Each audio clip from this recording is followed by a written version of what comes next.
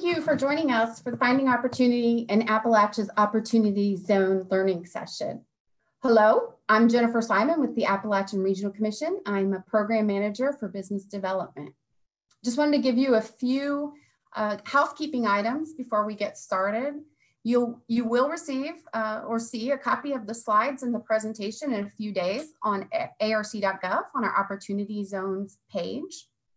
If you have questions during the presentation, please be sure that you put those in the box at the bottom of your screen. That's the question and answer box, and we will get to those at the end with a 15-minute session with all of our panelists. Next slide, please. I want to acknowledge the powerhouse of presenters that we have with us today. We're so fortunate, and while I'm not going to be able to read all of their bios, we have put links to those bios or to their web pages that give you a little bit more information on who we have with us today. So Tim Thomas will be giving us a welcome. He was nominated by President Trump in 2018 as their federal co-chairman at the Appalachian Regional Commission. And he has 20 years of experience or more in community infrastructure, workforce training, and regulatory issues. He most recently served on U.S. Senator Mitch McConnell's staff, state staff from 2015 to 2018. Peter Trugy is the co-founder of Opportunity Exchange. Peter worked as a management consultant for years prior to moving to Northeast Ohio to work on community and economic development. While there, Peter also helped in selecting or nominating the opportunity zones to Ohio's governor for that region. During that process, he recognized the capacity, the community capacity that needed to be built in order to successfully work on opportunity zones, thus his creation of Opportunity Exchange. Donna Gambrell was appointed as president and CEO of the Appalachian Community Capital in 2017. Previously, Ms. Gambrell served as the director of the U.S. Department of Treasury's Community Development Financial Institutions Fund, or the CDFI Fund. Noelle St. Clair is a community development relationship manager at Woodforest National Bank. Previously, she served as community development advisor at the Federal Reserve Bank of Philadelphia, where she specialized in community development finance and impact investing. Alex Floxbart is the founder and CEO of Opportunity Alabama. Prior to founding Opal, Alex was a corporate attorney for several years in Birmingham, Alabama, specializing in tax credit and economic development related work. Dr. Jason Jolly is a professor of rural and economic development and MPA director, faculty director at Ohio University, Voinovich School of Leadership and Public Affairs. Dr. Jolly directs Ohio University's portion of the Economic Development Administration's University Center. Ross Baird is the founder and CEO of Blueprint Local. He's also the founder of Village Capital, a venture capital firm that has been a pioneer in supporting entrepreneurs worldwide.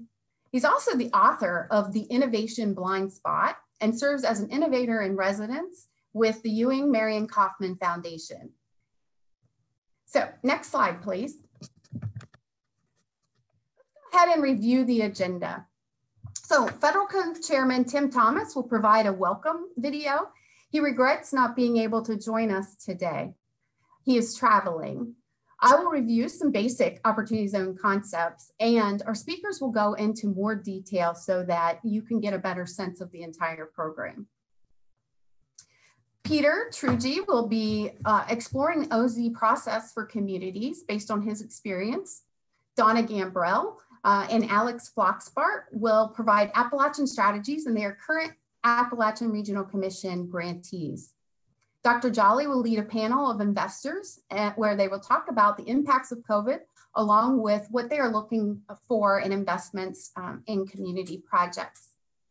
We will hold all questions to the end, as I said, but please feel free to put those in the Q&A section. So let's hear a few words of welcome from our federal co-chairman, Tim Thomas. Please play the video. Thank you, Jen, and thank you to everyone either participating in or part of the audience for today's webinar. We've been very excited by the interest in this program. I think it really shows the enthusiasm that exists in our region for helping communities attract investment they haven't had a chance to access previously. When President Trump signed the Tax Cuts and Jobs Act into law back in 2017, which included the statutory authorization for the Opportunity Zones Initiative, he committed fully to the idea that we can do more together to give every community the best chance to succeed. The important tax incentives offered by Opportunity Zones makes community development investments advantageous, and this represents a significant tool for the Appalachian region.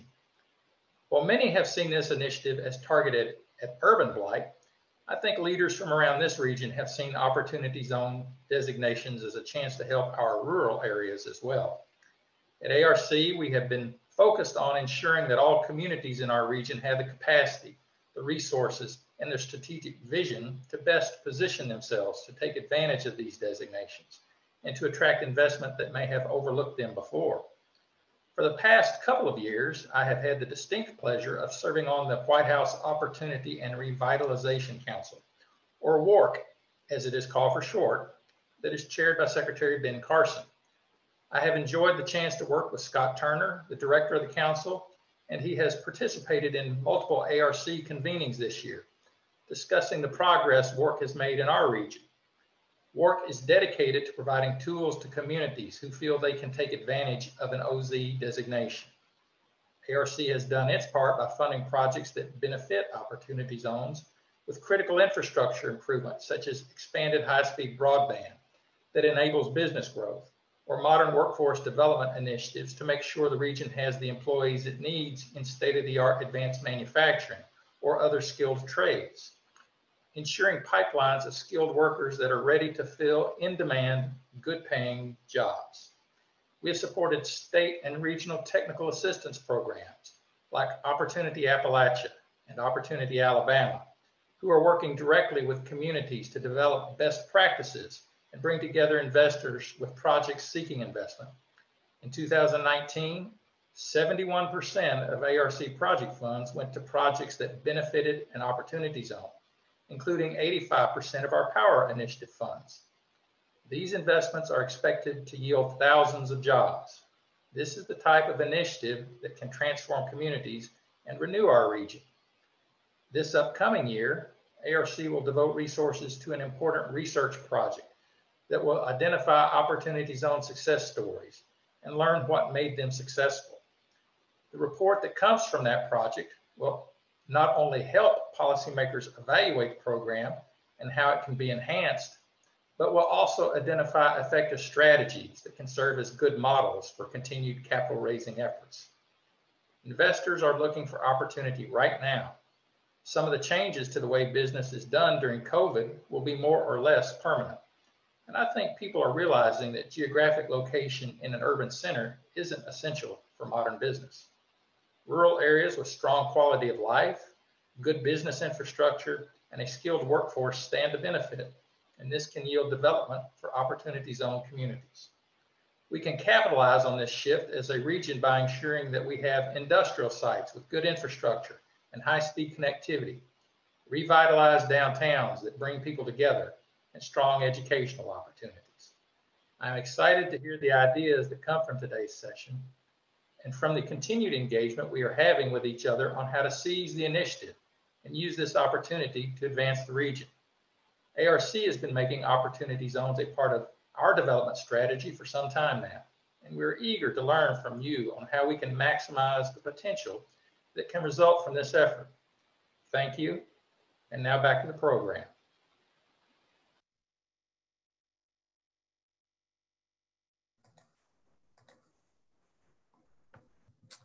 Thank you for that, Federal Co-Chair Thomas. So let's go ahead and go to the next slide, please. And let's talk about Opportunity Zone basics. So Opportunity Zones were conceived as an innovative approach to spur long-term private sector investments in low-income communities nationwide by unlocking capital gains incentives. Recent estimates suggest that there is upwards of $6 trillion in unrealized capital gains sitting on the books of US taxpayers. So the scope of potential investment suggest a promising approach for opportunity for communities and businesses. So the idea emerged as part of the bipartisan Investing in Opportunity Act, which was championed by Senators Tim Scott and Cory Booker, with a diverse coalition of nearly 100 co-sponsors. In 2017, the legislation was folded into the Tax Cuts and Jobs Act. It's important to note that the Opportunity Zone's tax benefit is not funded through federal appropriations or expenditures. Instead, the federal government forgoes tax revenue to incent economic development. Next slide, please. Next slide. Opportunity zones are economically distressed census tracts where new private investments may be eligible for preferential tax treatment. Each state's governor nominated 25% of eligible tracts, and the Secretary of the U.S. Treasury certified those selections. And they serve as our co-chairman mentioned, as opportunity for private investment. Next slide, please. There are over 8,700 opportunity zones in the United States, and there are currently 737 opportunity zones across the Appalachian region, representing 8.5% of the designated OZs nationwide. Please note that the statute contains no provision to change with what communities are classified as opportunity zones, though that's been talked about by a lot of policy leaders. Next slide. So what are the incentives to investors to participate in the program? So the first is a deferral of capital gains taxes. So an investor that reinvests their capital gains within 6 months of realizing those gains into and put those into an opportunity fund, they can defer paying federal taxes on those gains until as late as December 31st, 2026. The second component is a reduction of capital gains taxes. Investors that hold the investment in the Opportunity Fund for at least 5 years can reduce their tax bill on deferred capital gains by 10%. This reduction increases to 15% for investors that hold the investments in opportunity funds for at least 7 years. Third is the elimination of taxes on future gains. Investors that hold the investment in Opportunity Fund for at least 10 years will not be required to pay federal capital gains taxes on any gains realized from the investment in that Opportunity Fund. Next slide, please. Opportunity funds are investment vehicles that invest at least 90% of their capital in opportunity zones. Funds can be made up of one investor or a pool of investors. They self-certify with Treasury and are tested twice a year to make sure that they are meeting the 90% test. Opportunity funds can invest in both real estate and in businesses located in opportunity zones. And our speakers will go into more detail about what each of those look like. There are specific requirements for each investment type. So business investments are a little trickier than the real estate investments, and Noelle St. Clair will address that later in the program.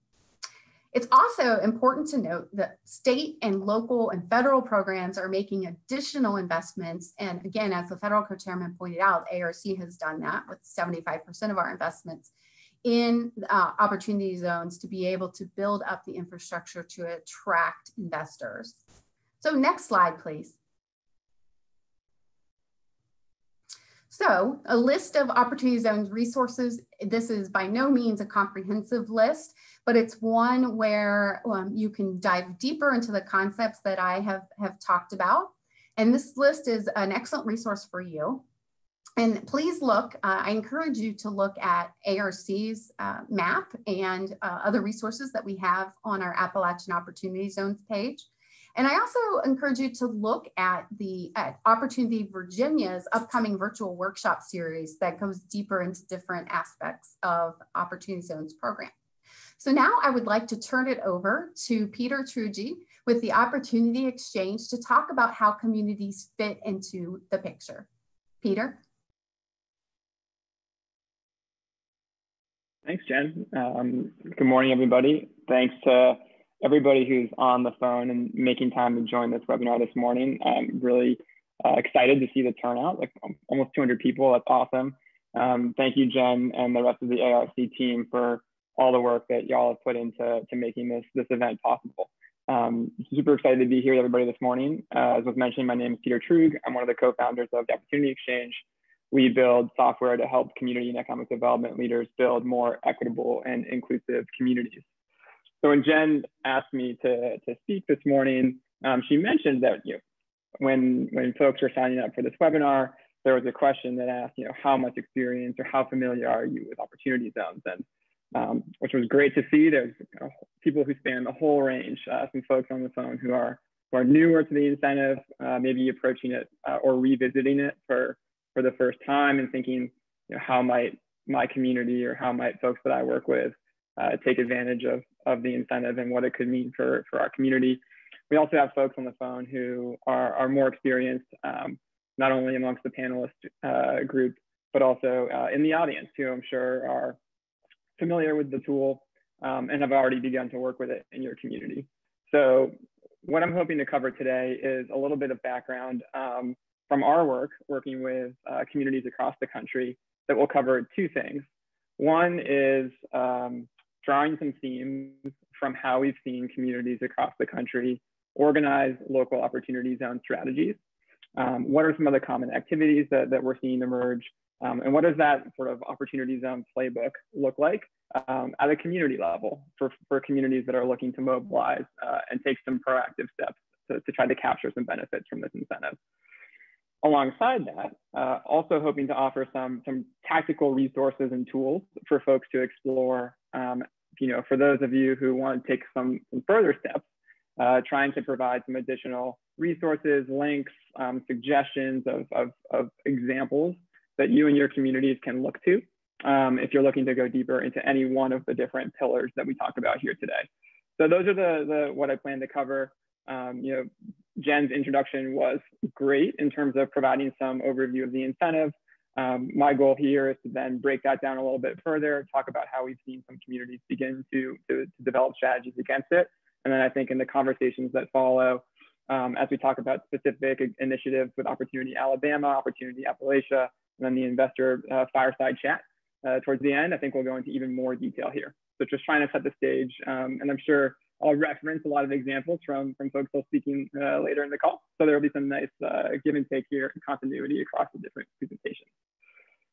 Awesome. Would you mind advancing to the next slide, please? So quick background here on the Opportunity Exchange. As I mentioned, we build software to help community and economic development leaders build more equitable and inclusive communities. Our team's background, we're based in Cleveland, Ohio. Our team's background involves experience working both in community and economic development as well as civic tech. And so it's that intersection of those two passions that led us to create the Opportunity Exchange and begin working with a lot of the leaders who are on the phone today. And then have kind of grown our work more broadly across the country. If you advance to the next slide, we tend to work with organizations that are at a city level, counties, state teams. We work with loan funds.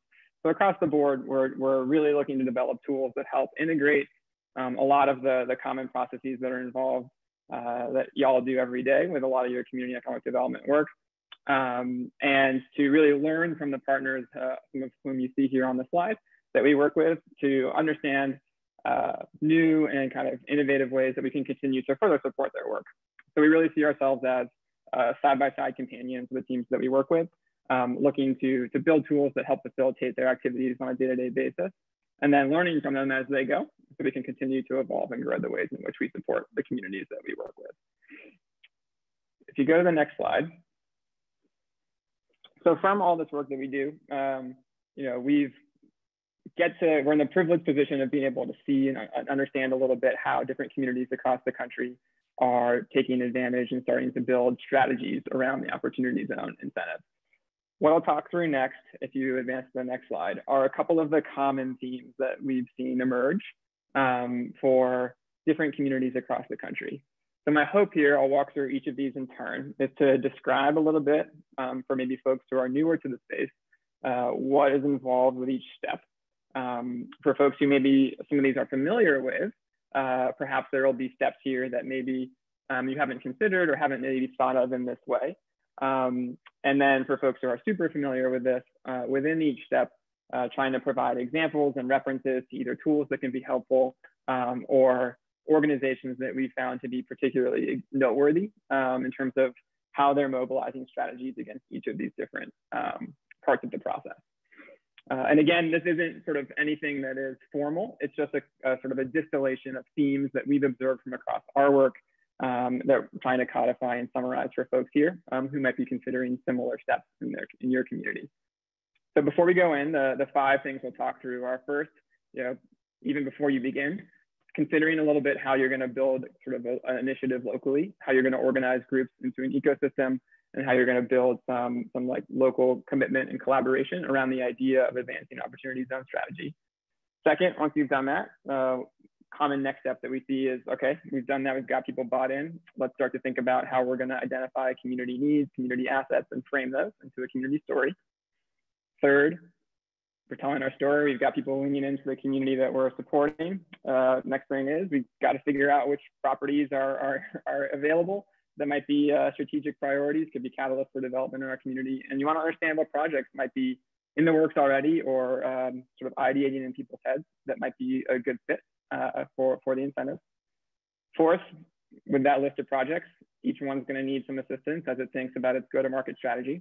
So I can share some examples of how we've seen that be addressed by different communities. And then last, as groups go to market, there's a role for cities and states to play as they think about how they can help facilitate connections and support projects on their path to market. So those are the 5 steps we'll talk through in the next 10 minutes or so here, and we can get going.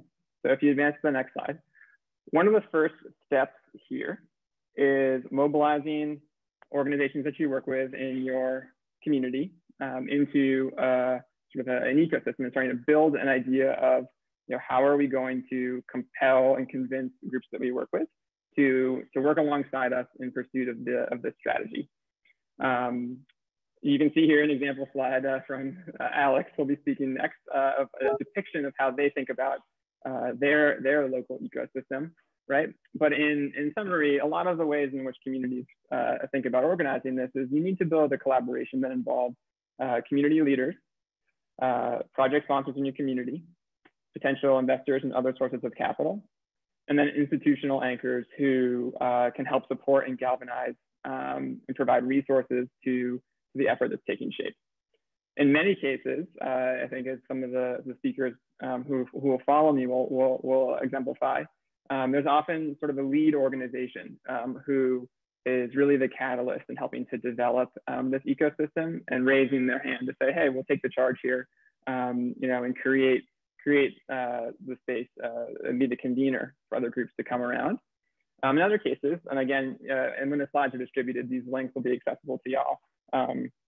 In other cases, we see this be a collaborative effort where there's a number of organizations that come together across the community. Our work in Cleveland is an example of this, where there's the local Chamber of Commerce, the city, the county, the local land bank, a local philanthropic organization have together collaborated to create and build this opportunity zone ecosystem here in Cleveland. So I think that's one of the first questions is sort of who will convene and who's in a role to do that in your community. Second, I think, is thinking about the scope. In the early days of the incentive, we saw a lot of organizations take on sort of an opportunity zone specific lens. We're going to build this ecosystem in support of advancing an opportunity zone strategy for our community. Recently, we've seen those strategies begin to evolve to by no means leave opportunity zones behind, but think about, all right, well, what other priorities do we now have given the pandemic and thinking about recovery and how we rebuild from some of this? Might there be opportunities to frame sort of a community strategy that can build community buy-in and get commitment from local organizations around an initiative that not only supports opportunity zones, but maybe has a broader lens?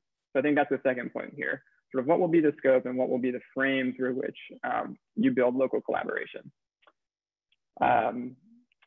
Lastly, just thinking about then, once sort of you have those approaches developed, kind of what's the cadence and structure by which folks will be convened?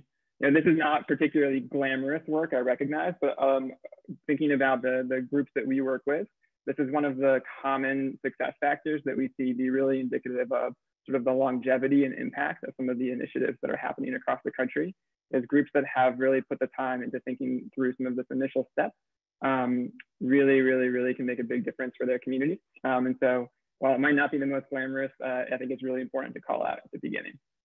If you go to the next slide, the next step here that we commonly see is as you kind of identify the actors in your community who are positioned to lead, is beginning to identify community needs and assets. For folks who are maybe more familiar with the Opportunity Zone space or on the phone, this really looks a lot like a lot of the community prospectuses that you might be familiar with that have come out over the course of the past couple of years. You know, the goal here is really to create and help tell a story for your community that really shares and describes the vision for where you want to go, either as a city, as a neighborhood, as a county, as a region. These tend to involve, you know, thinking about what assets exist in your community, what things can you build around. You have common anchor institutions that are really strong assets and could be the catalyst for, or the anchor for spurring future growth. What needs exist? How might you frame those needs in a way that could be compelling to somebody who is looking to maybe build a project or lead a development effort in your community? Some of the best practices that we've seen here are to think, you know, a lot of this work exists in a fragmented sense. You know, if you're looking at this, maybe you've seen some of these prospectuses and you're just scratching your head saying, wow, this seems like so much work. A lot of times we've seen communities be able to leverage other strategy documents that they've already compiled to kind of help provide some helpful input to developing this Opportunity Zone perspective. And so I think I'd encourage folks who are curious about this, but eager maybe to say, how might we do this effectively now? To think about what resources maybe you've already developed that could be helpful. Some other best practices that we've seen are, you know, in order to have this be authentic and sort of really can become a rallying document for the community that you're serving, it's important to think about how you solicit input from folks to build that buy-in.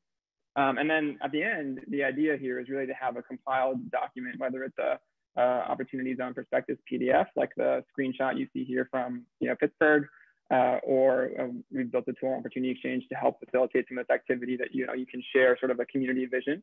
I think the end goal here is to have a shareable document that really compiles the vision and sort of that initial pitch for your community that you can share. I've linked here at the bottom, if you're going to go back and look for some resources, to some really helpful guides that have been put together around how to build some of these documents for folks who are curious. If you go to the next slide. All right, so now what we've done is we've kind of built some local momentum. We've started to tell our community story. One of the next common steps that we see is, all right, well, now we need to think about what we would actually show somebody who might be interested. This is where you start to build a pipeline of projects that may be underway or might have been discussed in your community, and available properties that could be the catalyst for development or for, you know, a storefront for a small business. There's a lot of different examples of how that's going to be done. I've shared here an example from, you know, Erie, Pennsylvania. They have a great website where they've listed some projects that are ongoing in their community and have started to codify that. We've got tools on Opportunity Exchange to help with this process. I think the idea here is that you can see it on the left here, some of the best practices that we've seen are thinking about from the property side, you know, are there publicly held properties that could be in a strategic location for some of your longer term community plans that might be interesting targets for development.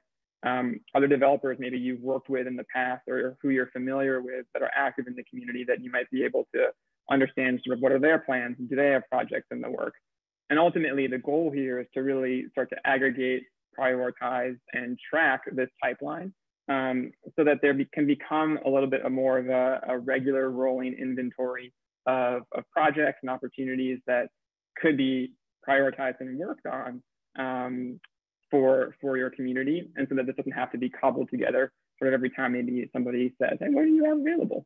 The idea here is to standardize and really work on this on a more regular basis so that that prioritization can occur sort of on an ongoing basis.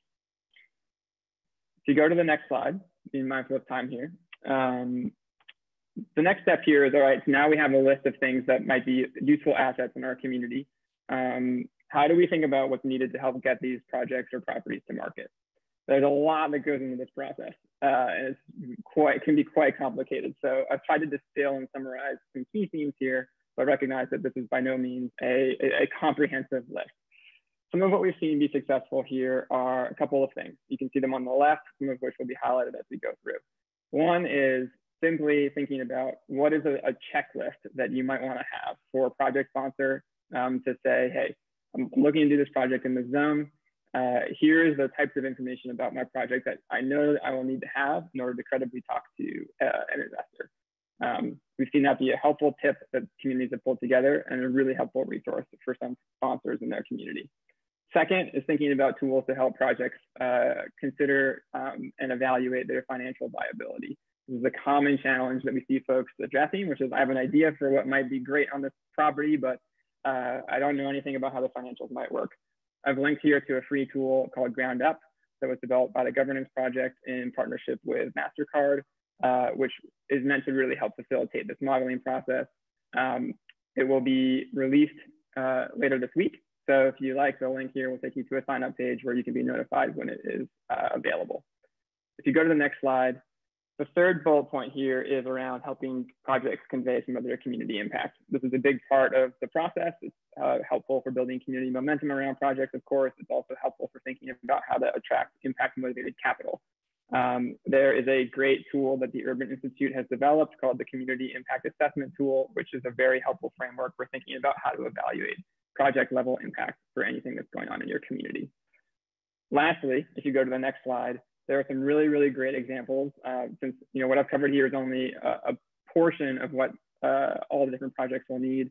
There are some great examples that I've linked to here of other ways to provide assistance to projects as they navigate the development pathway that might be interesting to spur some creative brainstorming in your community. Cool. Last component, if you go to the final slide here, is around then thinking about how to facilitate connections. There's a whole bunch that goes into this. I'll share a couple of best practices here, but I imagine that the folks who speak next will also speak a lot to this point. Think about what types of investors and what types of capital might be interested in your community's projects. Of course, this is an opportunity zone webinar, so opportunity zone investors might be a great fit for some of the projects in your community, but increasingly we're seeing folks not limit themselves just to that segment, but also thinking, are there lenders that might be actually a better fit for the projects that we have? Are there local non-opportunity zone investors that might be interested? Are there federal resources or grants that might be able to help some of the projects move forward? Thinking about what those types of investors are and what specific outreach strategies to each might be is that sort of this tail end of the process as you then think about, all right, we've got some quality things going on in our community. We can tell our story really concisely. How do we start to get the word out about what we're doing? Great. I think that is the right on time. I think that's the final kind of component of the process that I was hoping to speak to this morning. So just to recap, I think what we've gone through is the sort of different steps that we've seen emerge from across our work, supporting efforts all over the US, trying to provide an overview of sort of what that entails, as well as resources if you're interested to learn more or maybe think about how this could fit in your community, provide some resources to help maybe get you started for some further exploration.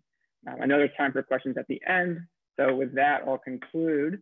And I would like to introduce Alex Floxbart of Opportunity Alabama, one of our best, most awesome, energetic partners doing really cool work. I'll introduce him, and Donna Gambrell of Opportunity Appalachia, another one of our partners who's super excited about the work they're doing in ARC communities. Introduce both of you and turn the floor over. Thanks everybody for your time this morning. Thanks so much, Peter. It is always good to hear Peter just talk about how awesome Opportunity is. He's been one of our greatest partners from day one. And it's been fun to kind of build this infrastructure out with him. Quick reminder for everyone, if you have questions on anything that we're talking about, please drop them in the Q&A box. I see a whole bunch coming in already, which is great. So keep it coming. And I'm sure that you will be left with more questions than answers after I'm done. And Donna will clear them all up, hopefully. So I'm Alex Floxbart from Opportunity Alabama. We, as you've heard Peter talk about, and as you can see on the slide, we're the Alabama's statewide response to opportunity zones. We, I think, similar to many of y'all, have a historically underdeveloped access to capital infrastructure for Alabama's low-income places, and we have been. We've really used opportunity zones as an excuse to start a conversation around what ecosystem building looks like on a statewide basis to facilitate access to capital for those low-income places. And it's been really interesting to see, to a theme that both Peter and Jen alluded to earlier, how that has changed, like how the Opportunity Zones tool has really kind of morphed into a broader conversation with the same folks that we've been talking to for the last 2 years about what reinvestment in our communities looks like, whether it's via this strict Opportunity Zones vehicle or not. So if you go to the next slide, please. Great. This is what we do at Opal. We have 3 big pillars. 1, work with communities. 2, work on building out a project pipeline on a statewide basis. And 3, facilitating access to capital. And we have programming built out around each one of those that we'll talk about here in a minute. But our whole vision on Opportunity Zones is that the only way to, in a program that does not legislatively, which to us is a good thing, by the way, you know, the sort of open-ended nature of Opportunity Zones can either lead to folks, you know, sort of just doing whatever they want to do using the OZs as a tool for doing so, or it can lead to the kinds of comprehensive community-oriented conversations that all of us on this webinar want to see happen, right? And it's up to us as local organizers to make the latter happen so that we don't get caught off guard by the former. And so in our network, within the projects that we work on, our core theme around working with communities, around building out a project pipeline, around facilitating access to capital is what is the impact of every project in our pipeline. And happy to talk more in the Q&A about what some of those impact metrics are. Although if you're looking, I would strongly commend you to some cool stuff that Peter's hopefully soon to be rolling out on his platform, some work the Urban Institute has done on their OZ scorecard, and some additional work that the Beck Center and others put together on a broader OZ impact-oriented framework. So let's, next slide, please. Great. So this is the first piece of what we do at Opportunity Alabama. It is, you know, bucket 1, working with communities. We do 2 big categories of community-oriented work. 1 is working in urban areas, and that is helping local economic development officials in places like Birmingham and Huntsville, and even smaller metros like Tuscaloosa, identify what their neighborhood-based, neighborhood-to-neighborhood oriented economic development vision looks like. Is it mixed-use commercial? Is it grocery stores? Is it new small businesses? You know, what is it? And then helping them kind of build backwards into using OZs as a tool to facilitate that. In rural areas, what we found was it's projects, or the things that a lot of our rural community organizers called projects, were sort of, as Peter alluded to, not necessarily fully baked projects. And so you'll hear Donna talk more about this, but what we've done is put together a curriculum comprehensive framework called the Rural Recovery Accelerator that we've used as a, effectively what it is it's targeted technical assistance. It's targeted intensive technical assistance where we spend 8 to 12 weeks with a handful of 6 rural communities at once and work with each of those communities to identify somewhere between 2 and 5 projects and then just scale the heck out of them, right? So, and these projects look different from community to community. In some places that looks like grocery, in some places that looks like, you know, additional airport hangar space for light industrial. In some places that looks like, revitalizing a building on a downtown square for ground floor retail and second store lofts. In some cases, it even looks like broadband. So it looks totally different depending upon the circumstance. But our goal is working with each of our rural communities to not just work on all their projects, not build out some 20-page comprehensive plan that lives on a shelf, but to say, hey, take the sum total of all the work you've done over the last 10, 15 years on economic development, and then find the 3 most executable private investment-oriented projects that we can actually get off the ground.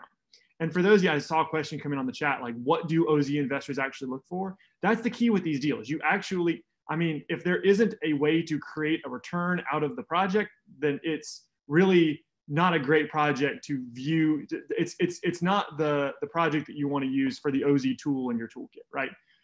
So that's what we've been working on is how do you actually structure a comprehensive targeted technical assistance efforts around that. And what's happened through that targeted technical assistance effort is we've actually wound up finding that it is just as effective in an opportunity zone as not in an opportunity zone. Because it's at the end of the day, investors, banks, capital providers want to see the same stuff. They want to see pro formas, vetted, demand studies, vetted, marketing materials, comprehensively put together and aligned with local, 10-year planning, right?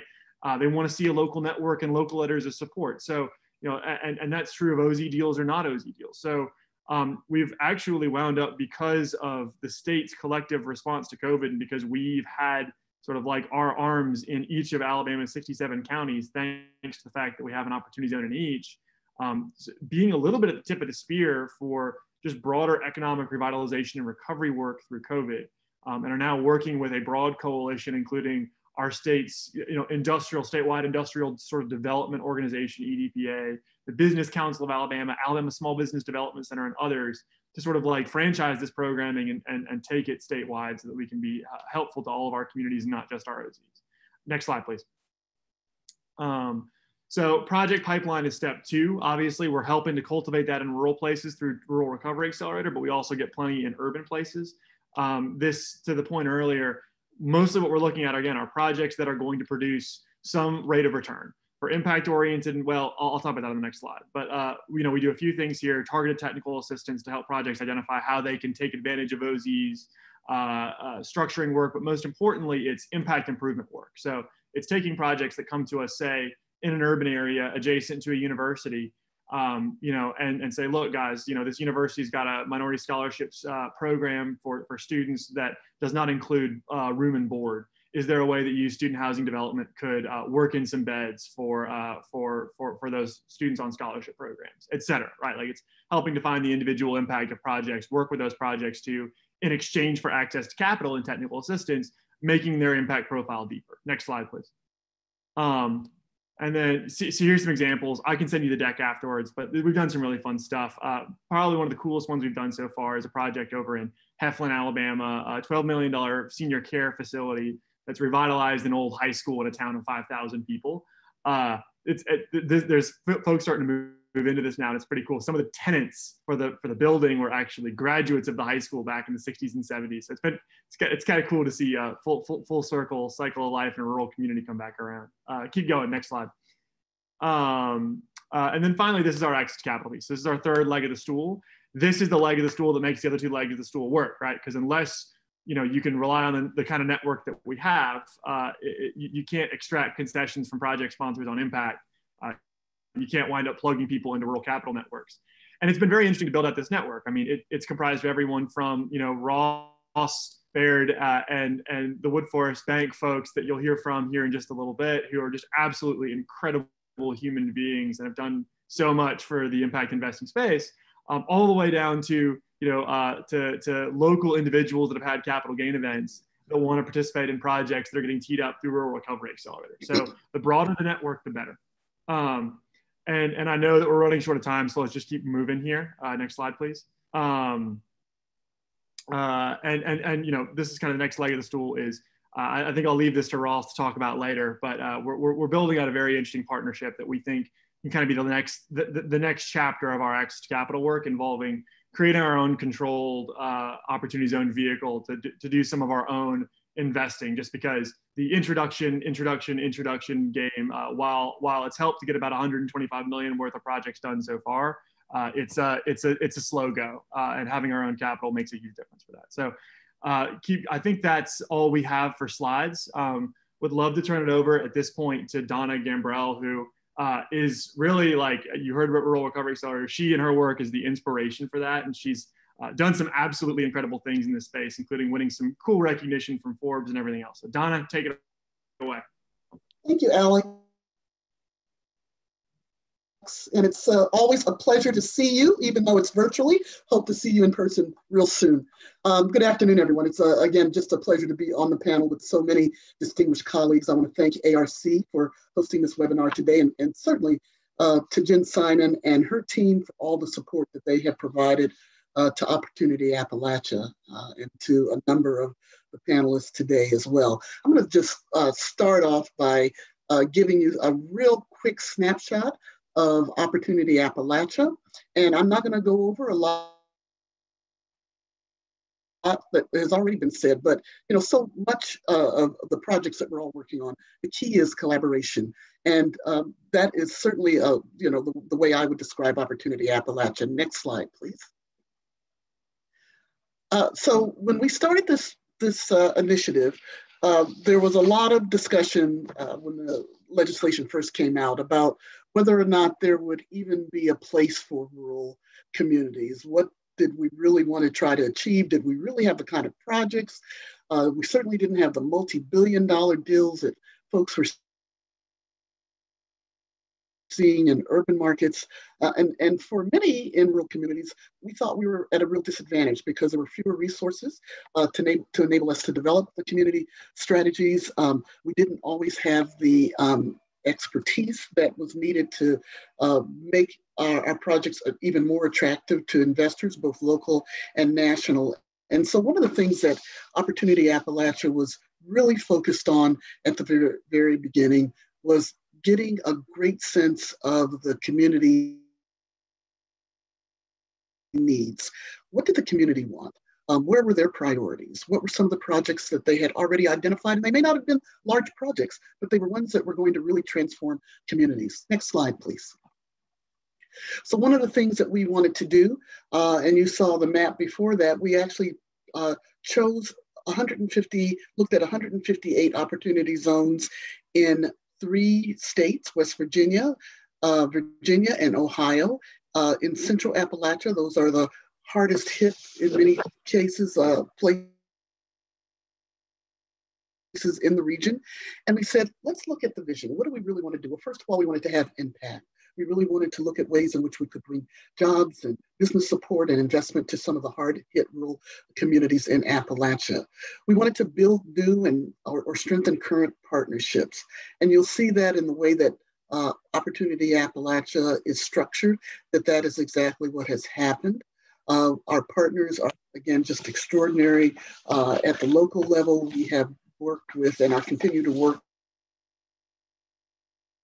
with Opportunity Southwest Virginia, Southeast Ohio, as well as the West Virginia hub at the state level. These 3 organizations and 3 collaboratives really formed the basis for a steering committee. We started out that way and said, you know what, in order for this to work, it has to be the people in the community lending voice to the projects, lending voice to the priorities as well.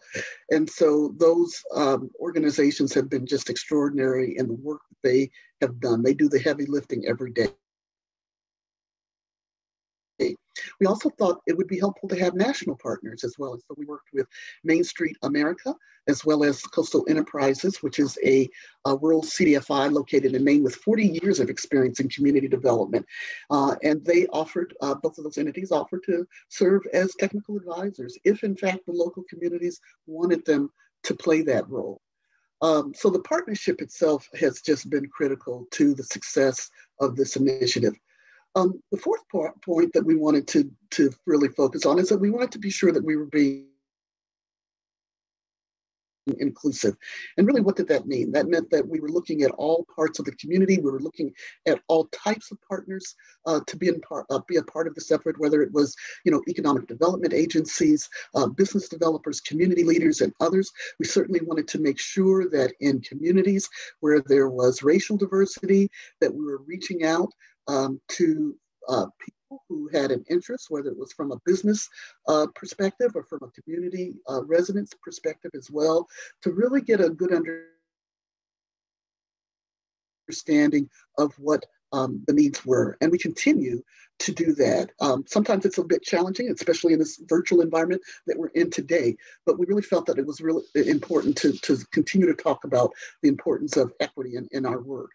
Next slide, please. So the anticipated outcomes, when we brought everybody together, one of the things that we wanted to conclude with, and this is really like a pilot for us, we wanted to start with those 3 states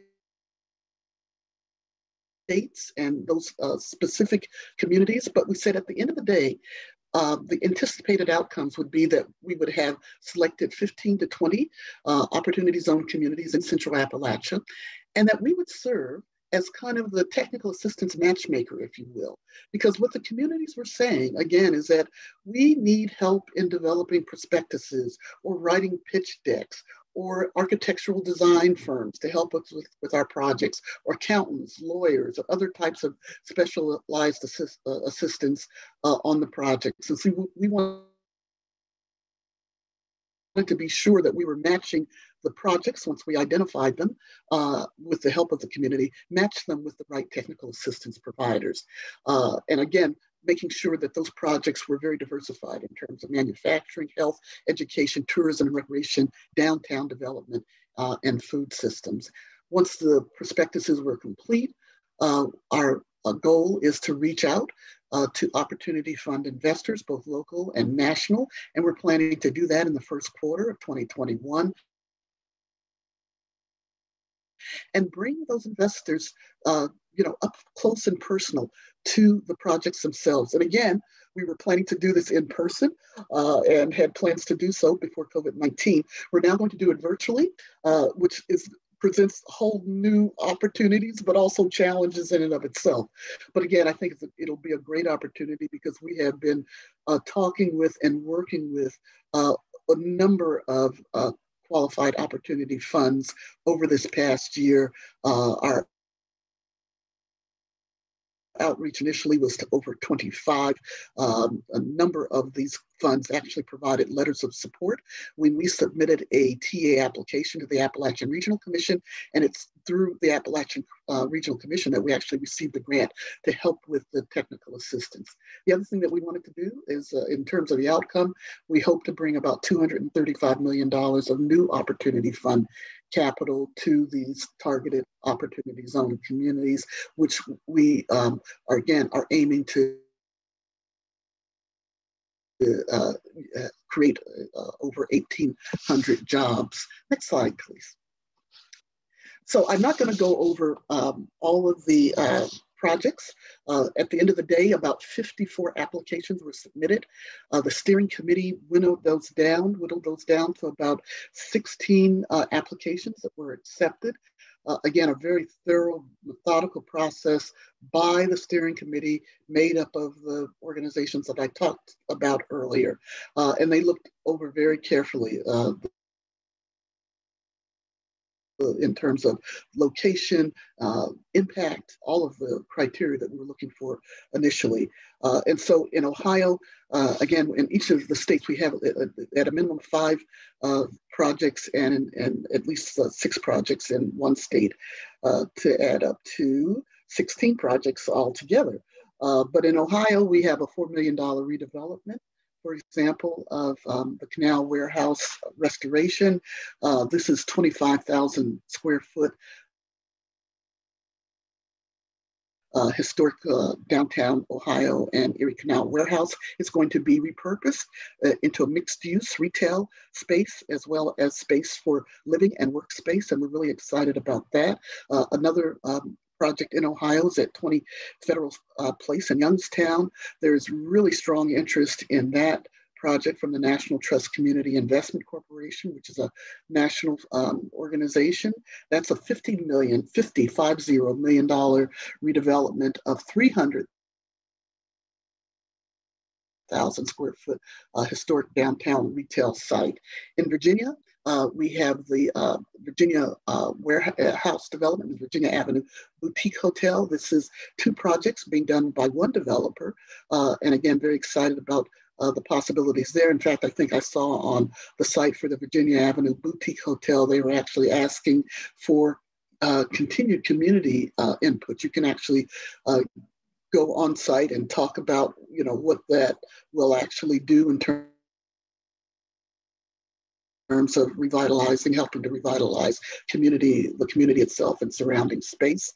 We also have in Virginia a project called Micronic.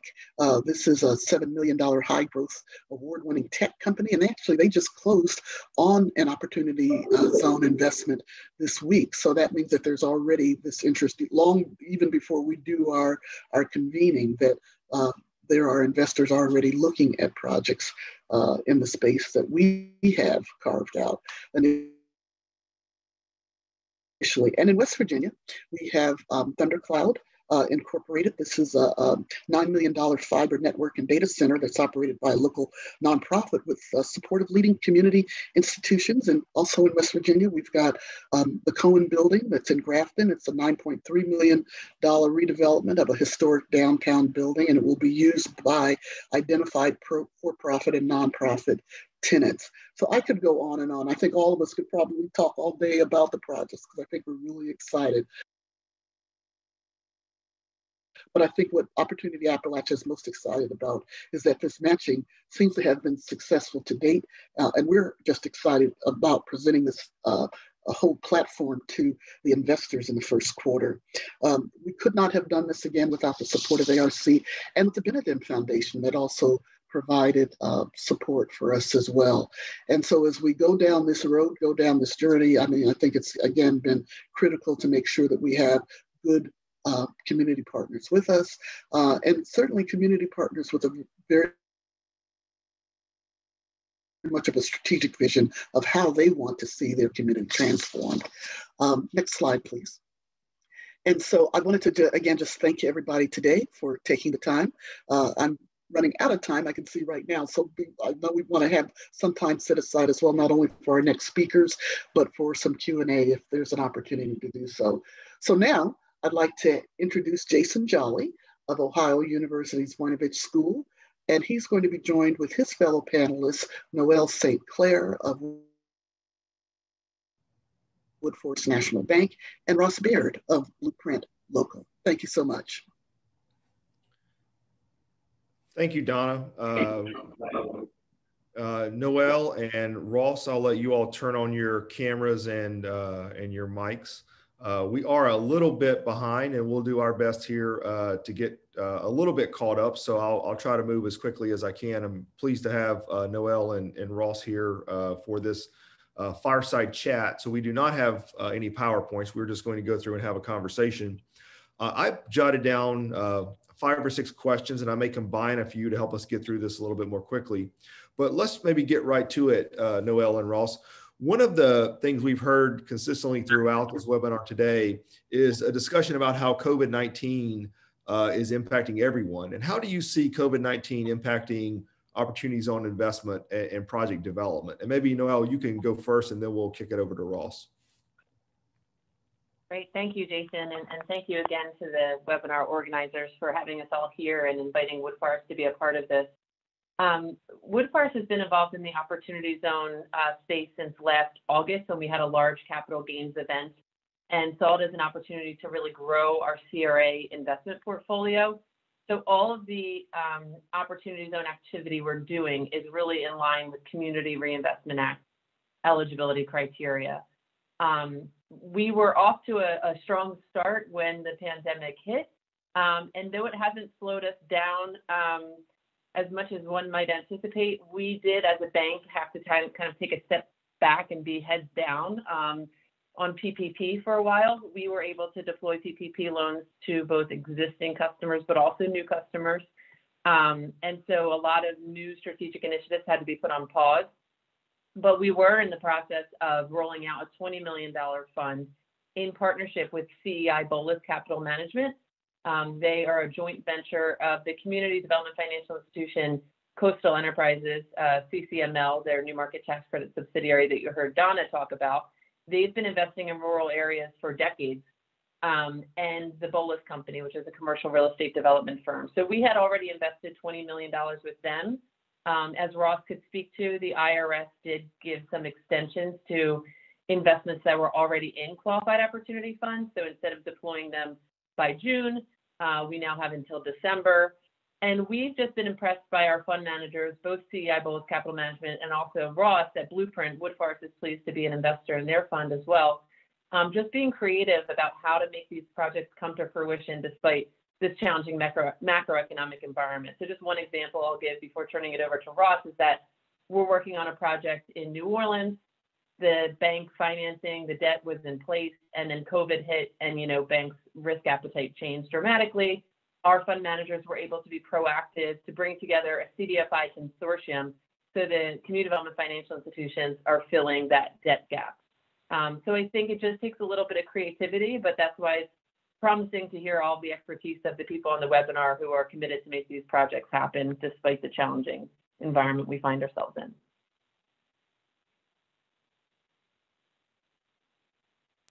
Thank you, Noelle. Ross, you want to give us your thoughts? Yeah, first of all, thanks to ARC for hosting us. It's great to be here. Great to be here with some wonderful partners. Alex and Opportunity Alabama, we at Blueprint are working with to build some of these strategies in Alabama. And Noel is both an investor and champion of our fund at Blueprint and also sits on our advisory board. And so it's great to be on this panel with some collaborators that I really respect and admire. So thanks for having us. Yeah, I mean, I would say that in a lot of ways, COVID has created headwinds and tailwinds in the opportunities that we're looking at. I think the headwinds are on the capital side.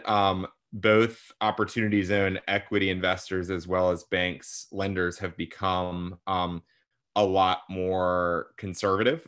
Some projects are largely proceeding as planned, but a lot of projects have been put on pause just for lack of access to capital. So I think it's a lot of the areas that we're investing struggled to access capital even pre-COVID in an economy that seemed pretty good, and the flow of capital stopped. So I think it's a really important time to redouble our efforts and focus on the communities that we care about.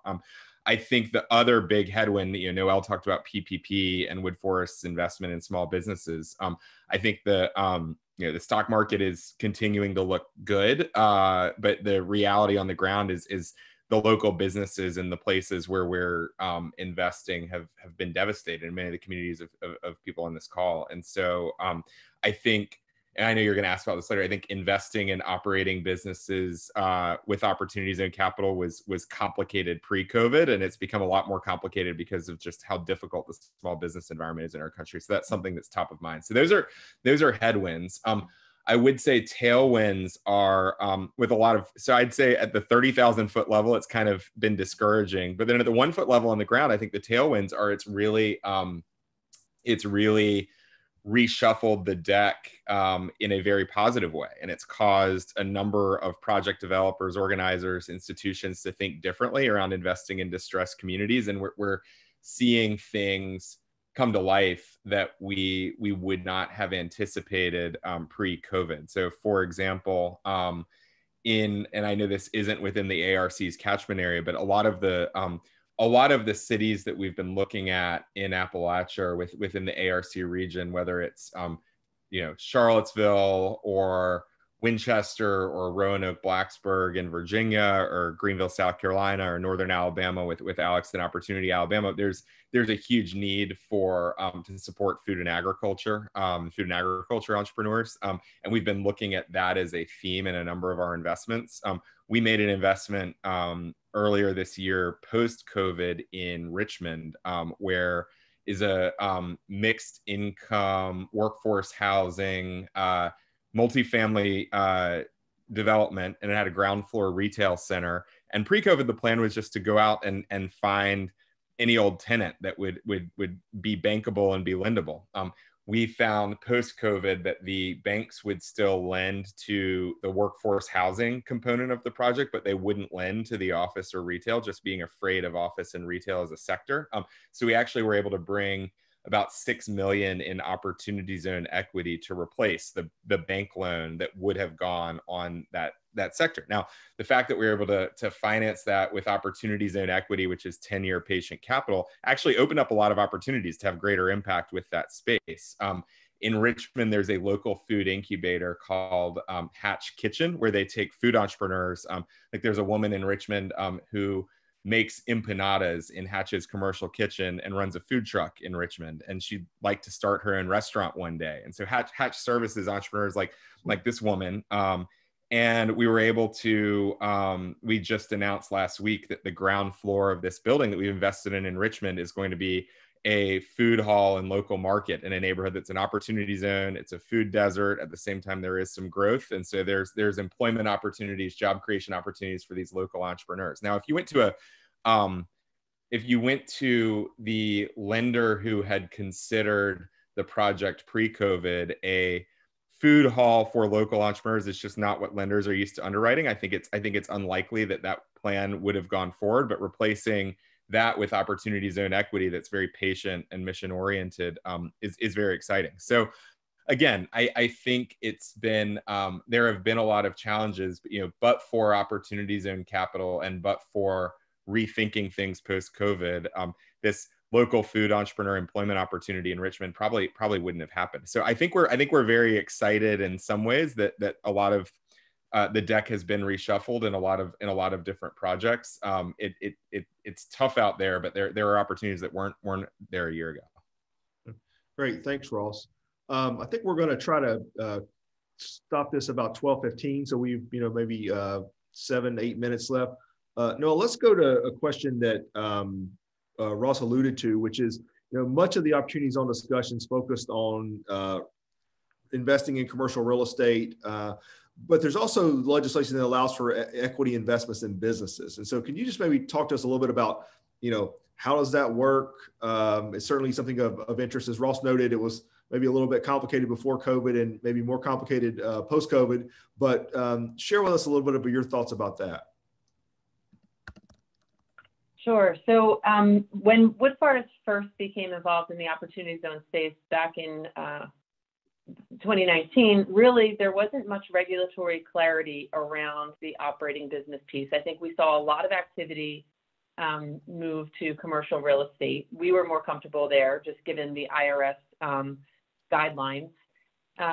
And, there also was a lot of movement into major metropolitan areas. So we were very intentional in our first fund to focus on rural communities. But we still felt that the work we had done wasn't it wasn't fully encompassing what the Opportunity Zone program was intended to do. The commercial real estate piece is excellent and can have great impact, but the act was also written to foster investment into operating businesses. So there was some updates that came out from the IRS that made it much easier, in our opinion, and much clearer on how to invest in operating businesses in Opportunity Zones. One of those is that now assets can be sold before the 10-year term if they're reinvested in another qualifying business within 1 year. So, holding an investment till the 10 years is important to get the tax benefits, but sometimes that might not be the most advantageous path for the business and or the investor. So now there's a bit more added flexibility in that. Also, in terms of qualifying a business, there was more clarity around, 50% of the company's total hours worked had to be by employees or independent contractors within an Opportunity Zone, or total dollars paid to employees and independent contractors for services performed within an Opportunity Zone must be at least 50% of the company's total dollars paid. So, and then the last one is around revenue. So both the management or operational staff and the tangible property of the business that is in an Opportunity Zone must be necessary to generate 50% of the company's gross income. So there's sort of several ways that you can get at that 50% test.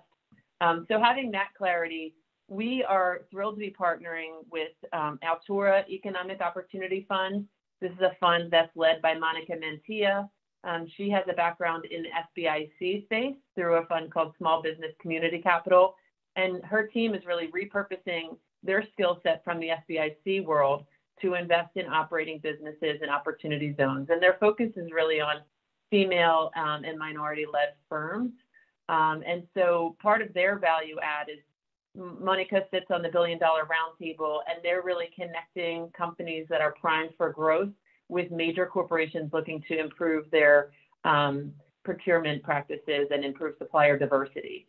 So we think there's a lot of promise there, especially if we're looking at where has capital not historically flowed and looking at some of the percentages around female and diverse-led companies.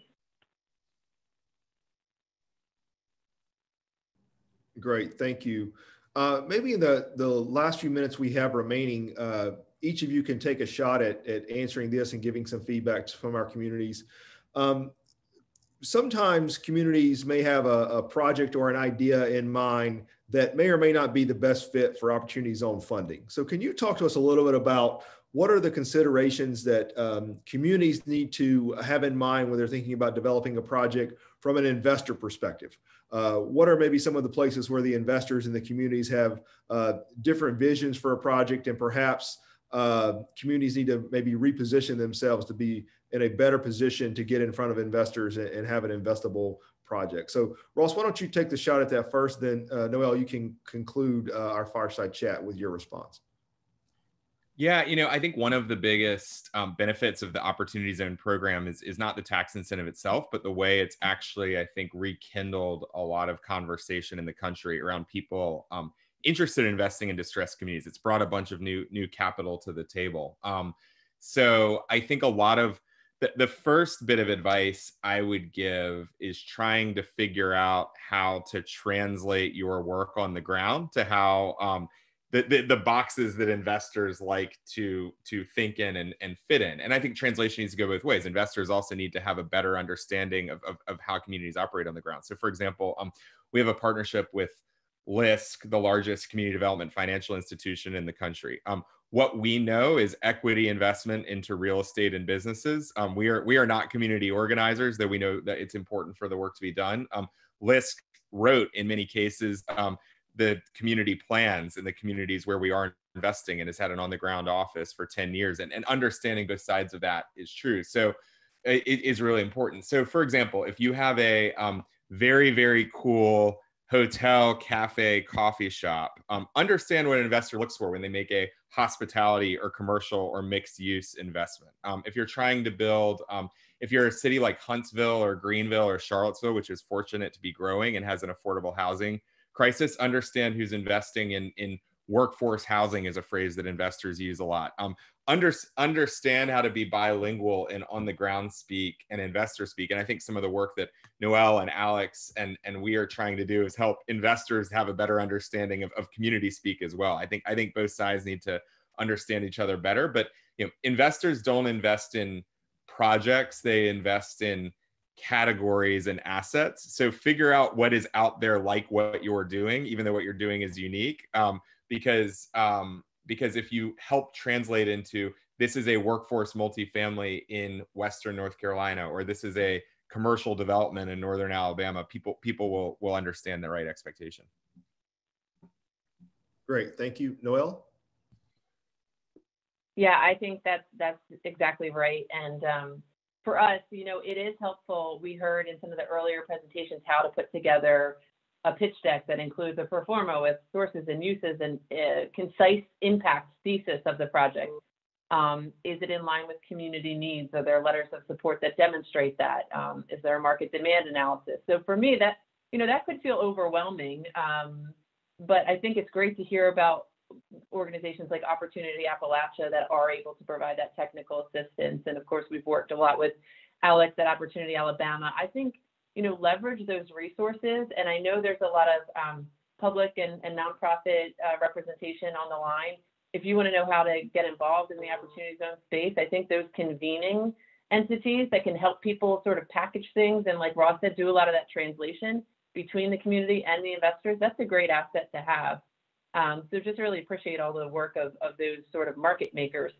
But also, we as impact investors are also looking at the Opportunity Zone impact reporting framework that was put together by the Beck Center at Georgetown, the U.S. Impact Investing Alliance, and the Federal Reserve Bank of New York. And in that, we're really looking at each investment. Yes, of course, that it's a sound financial return, but also, is it in line with community-defined needs? Will it provide social equity? What is the transparency of ongoing reporting and impact measurement? So I think don't assume that because an investor is an investor, they only want to talk about the financial side. I think having that really clean story and clear story about how different community entities have come together to realize this vision is as important for many of the investors in this space. Great. Well, thanks to both of you. This is a lot of information that we packed in a very short window, and I know that there are some questions out there. Right now, I'd like to ask that that all the presenters unmute their mics and turn on their videos for the Q&A. And I'm going to turn it back over to Jennifer Simon to lead us in a question and answer session. And thanks again, Noel and Ross. It was a real pleasure working with you as we prepare for this panel, and appreciate having the opportunity to be with you today. Jennifer? Thank you, Jason. I appreciate you running this panel. And I want to recognize that these are some of the top leaders in the Opportunity Zone space.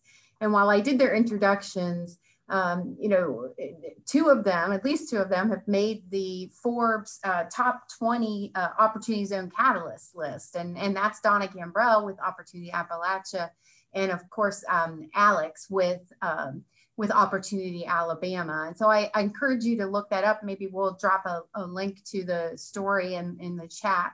So I want to move into our questions. And some of these you may have touched on, but I just would like us to, being mindful of time, be able to go into them. And I just want to remind everybody, if we don't get to all of the questions, we will do our best to put additional information on the Opportunity Zones page on ARC's website, arc.gov. So this one I think could go probably more to Peter. We were asked about whether an Opportunity Zone has to have an organizational entity or a board who's responsible for overseeing this work. So if you'd like to take that one. Yeah, sure. I can answer quickly, and then I'm sure some of the other folks who are involved in helping organize some of the community responses might chime in. The short answer is no, there's not a mandate for this to be in place. Like every census tract that's been nominated Opportunity Zone doesn't have an explicitly defined sort of lead organization. Oftentimes what we see instead is organizations that are otherwise involved in community and economic development work in that space, sort of stepping into that role and saying, hey, you know, we recognize that this is an important opportunity for our community. We think there is benefit to be had from engaging in this Opportunity Zone space. We will sort of assume some of that leadership position to help mobilize a community effort in response. So that typically looks like either, you know, community nonprofits, sometimes city and a county, or other sort of public sector community and economic development teams, you know, all the way up to regional and state teams, depending on the local context. Occasionally we see local philanthropic organizations either leading or helping to support organizations who are leading. Chambers of commerce occasionally too. So there's some examples of teams that have stepped into that role, but they're not necessarily designated or mandated to be playing that role. Great, thank you, Peter. This is for the investors. So how do investors actually make money on your investments, or is it really just about limiting the impact of capital gains? So I would say that the Opportunity Zone incentive will not make a bad investment a good investment. So investors are going to look first, does this investment make sense to us? You know, the tax incentive is helpful in that it's making people look at projects or companies that perhaps they wouldn't in the past. And I can name several examples, and I think Ross even did, of projects that would not have come to fruition if not for the Opportunity Zone incentive. But at the end of the day, an investor is also going to want to see that it will have a strong IRR over the 10-year period. And for impact investors like Woodforest and Blueprint, we're also going to want to see the impact. Great, thank you. I don't know, Ross, if you want to add to that anything, or if. Yeah, I would say I have seen a lot of presentations where people talk about projected returns and they put the Opportunity Zone incentive into projected returns. I haven't seen investors really go to that. I think investors look at the fundamental viability of the project and look at the Opportunity Zone incentive as a extra incentive as to get the project over the finish line. But I think the deal has to fundamentally make sense. I think unlike other projects, programs which are grant-based or subsidy-based, I echo Noel, it's not going to turn a project that's not viable into a good one. I do think as a marketing vehicle for people to pay attention to your community where they otherwise might not have been interested in Bristol, Virginia, or just to cite an example, it can be really effective. But yeah, we think of it more of as a vehicle to attract and focus attention than a vehicle to turn non-viable projects into viable ones. Great, thank you for that. This question is sort of about two different sectors and how you might be able to use opportunities zones to build on those sectors. One is around manufacturing businesses and how they can attract OZ funds. And then the second is about PACE energy financing and having PACE energy financing as part of any of the capital stacks that align with opportunity zones. Just out there for anybody that wants to take it. On the manufacturing business side, maybe Noelle, you might want to maybe tackle that. You've talked about the businesses and the funding. Are people looking at manufacturing businesses? Is there a way for those businesses maybe to make a stronger case? Ross, you also talked about some sector investment that is happening. You know, what do you all see in those arenas? One thing I've seen that has, I would say I've been somewhat disappointed so far is by the amount of capital that has gone to businesses. The businesses that have been successful raising money, though, are ones that have physical assets that people can understand. So, for example, I have seen a few examples where a manufacturing business will own its property, and in order to raise additional cash, they will sell the property to an opportunity zone fund. They will lease the property back to themselves as a business with a goal of purchasing the property outright after 10 years. So I would say, you know, compared to technology businesses that don't have a lot of physical inventory, probably don't own land, I think manufacturing businesses are well set up to raise money. I would say there's a question around investors liking land as collateral. I would say if you have land, you can use that to finance your business, which is something that I think has been effective and is extremely interesting to certain opportunities and investors who want to hold land as a hedge against other types of things that happen in the market. Great. Yeah, and I would just add that the Altura fund that I mentioned that is focused on operating businesses, manufacturing is one of the prioritized sectors. And there's different situations where an investment in manufacturing firm would be considered if they're looking for growth capital or there's ownership shifts or acquisition, refinancing, recapitalization. But really the financial metrics that we're looking at in terms of size and previous successes, revenues between 5 million and 100 million and EBITDA between 1 and 10 million. So, you know, also low loan to value. So it's not necessarily a strong fit for all manufacturing firms, but it definitely is one of the sectors that we're looking into. Great, thank you for that. So I think this is likely the last question because we want to stay on time.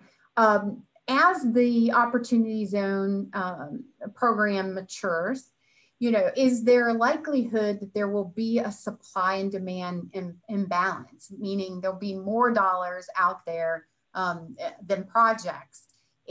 Is that a potential? And, you know, that's asking to look into the, you know, into the future in a way that might be difficult. But what are y'all seeing on that end? And do you think that that could be a reality?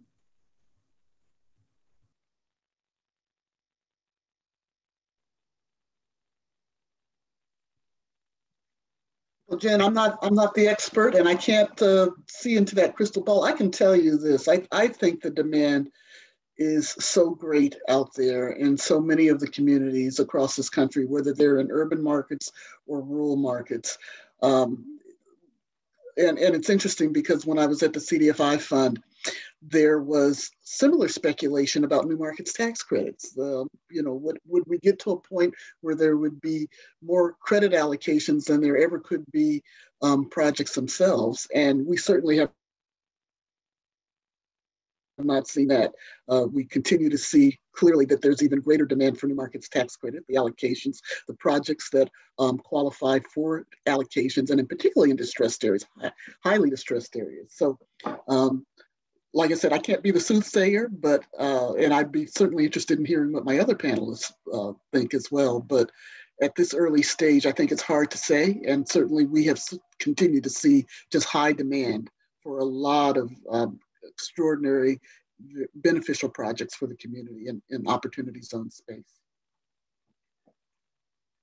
I would say, Jen, that from a LP perspective, having sophisticated fund managers entering the opportunity zone space, like Ross and the others we mentioned, that are really tackling how do we create multi-investor, multi-asset funds and leverage more capital. That gives me hope on the continued interest from the investor side. And then I think similarly on the project side, hearing from folks like Donna and Alex and Peter, who are really providing that technical assistance and arming communities with the resources they need, and ARC, through this webinar to say, this is how communities have been successful at attracting opportunity zone capital, and, sharing models and templates so that we can replicate those successes. I think those are both critical pieces to really align that supply and demand as we go forward and the industry matures. Well, thank you for that, Noelle. I think that's all the time that we have today. I want to thank again our stellar panel of speakers. I think this has been an incredible webinar and an opportunity for all of us to learn more. I'd like to thank some of the ARC staff, the communications office, for example, Wendy, Chris, IT folks, John. You've been remarkable to work with, so thank you for that. And other partners that are across the federal government. So, we've talked to SBA and EDA and others. So thank you all. And as I mentioned, we'll provide more resources based on the questions that we were not able to get to today, and look for the slides and the video to come soon. So thanks again. Thank you.